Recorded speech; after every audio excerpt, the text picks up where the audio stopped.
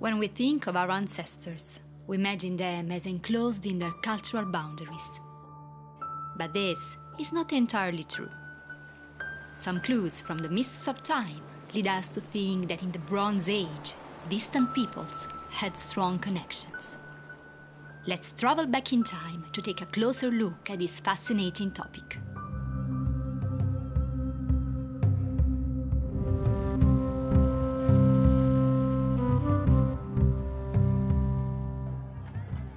The heat was unbearable, but the granary officer had an essential task to complete. He was working at the city archives, and there was grain, barley and oil to be delivered. The year was 3500 BC. Welcome to Bronze Age Mesopotamia. The officer carefully inspected the cargo to ensure that no one took more than was ordered. Accounting was vital in a complex society like this one. After some minutes, he nodded, and the servants took away the cargo. He closed the storehouse doors and used a wet piece of clay to seal the entrance. He then took a small stone cylinder hanging from his neck and rolled it on the clay. The cylinder left an impression on the clay. It was a kind of recognizable signature that was very hard to forge. In this way, the door seal couldn't be broken by these loyal servants.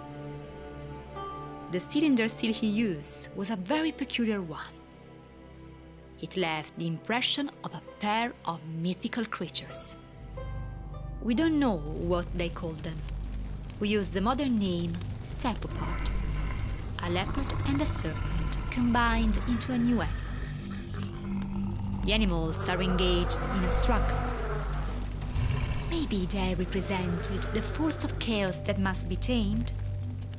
Sadly, we don't know anything about them.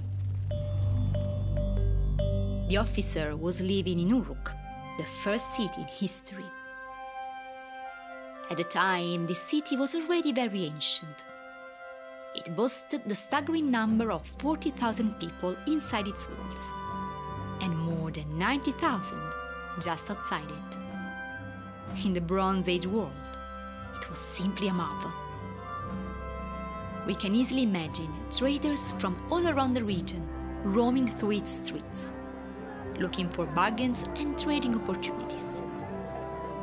One of such traders had to come from very far away. At the time, his country was a patchwork of small kingdoms, in the process of being unified by a single king. He was an ancient Egyptian from the Nile Valley. The Egyptian trader saw the granary officer sealing the door. Cylinder seals solved the problem in a very simple way. If you put a guard in front of the granary, he could steal from you. You had to trust him very much, and trusted people are not easy to be found. Do you know the old saying, opportunity makes the thief? Can you really charge someone to guard an immense wealth like a year worth of harvesting? In Uruk, cylinder seals slowly evolved century after century. The first one appeared more than 9 millennia ago, but in Egypt, they appeared in a very sudden way. They clearly came from Mesopotamia, and they weren't a local invention. This is a big piece of evidence of a close connection between the two countries. And you know, those serpopards on the seal were too cool to be ignored. When King Narmer unified Egypt into one kingdom, a stone pallet was made. On it, 2 giant serpopards could be seen. Servants keep them tied with a rope, a sign that they have been captured. The forces of chaos had been tamed by the king, who was the guardian of cosmic order on earth. One of the first pieces of evidence of Egyptian kingship has a Mesopotamian influence on it. It really shows how ideas were moving around on such long distances. Another very interesting evidence of this close connection can be seen on the Gebel el-Arak knife. It was an obsidian blade with a carved ivory handle. On it, you can see a man who is taming wild animals. The knife has been found in Central Egypt, but the man depicted on it has a beard and a hat similar to the ones of Uruk's priests.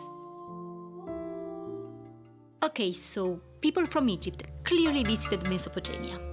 They spent time in Uruk, became accustomed to the local culture, and brought new ideas at home. But why go such a long way? The travel had to be very dangerous. In the markets of Uruk, ancient Egyptians could find something very precious. It was a stone of the most marvelous blue color you can imagine. Today we call it by its Latin name, lapis lazuli. This stone was extracted in modern-day Afghanistan. Then it was sold in the Indus Valley, and from here it reached Uruk. Today we are accustomed to having bright colors around us, but the world of Bronze Age people was quite different. It had the color of mud bricks and undyed linen. Master jewel makers used lapis lazuli to make incredible objects. For the people of the time, such creations had to appear as made in the heavens. But you know, influences of this kind are rarely one-sided. I want to show you one last thing in this regard. Starting from the Narmer palette and down in the centuries, Egyptian kings have always been represented while smiting an enemy with a war mace. This style influenced the Mesopotamians, who for a while adopted the Egyptian royal style.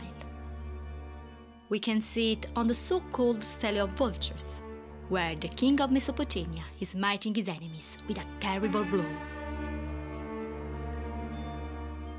Ancient people couldn't just buy a ticket, board a plane and fly to another country. Their world was much smaller than ours. But this doesn't mean that their cultural borders were closed. Actually, they were more than ready to welcome ideas and concepts from afar. The examples we have seen are just the tip of the iceberg. The Bronze Age people will eventually create one of the first globalized societies in human history. Next time, we'll have a quick recap on Egyptian history as we are approaching a grand finale, the fall of the Old Kingdom. Subscribe and hit the bell to not miss it. See you next time in the mists of time.